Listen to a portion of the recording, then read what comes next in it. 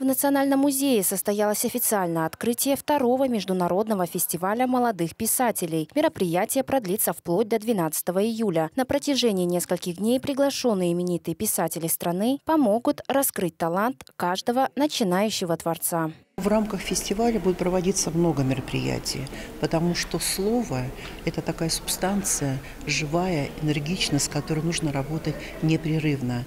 Поэтому поиск молодых талантов будет, конечно же, совмещаться с общением с уже маститыми мастерами слова. Я видела свет вот этого, основу, таланта увидела. Я с радостью буду завтра работать с молодыми писателями.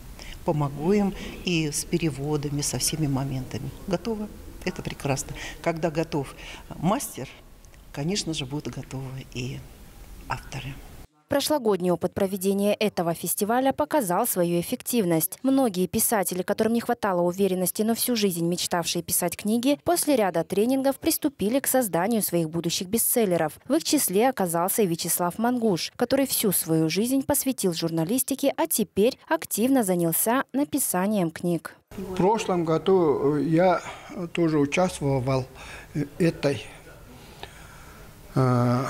этом форуме, тоже участвовал вот в жанре проза.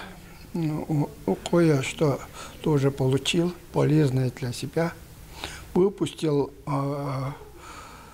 много,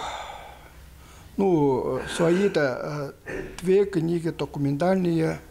Эти книги хотел давно писать, потому что я в свое время тоже работал в газете, и поэтому знал, и что всегда мечтал выпустить свою книгу. На фестивале будут представлены не только секция прозы, но и поэзии и детской литературы. Помимо получения рецензий на свои произведения и новых знаний, молодые авторы получат и ряд других возможностей, которые откроют перед ними новые горизонты.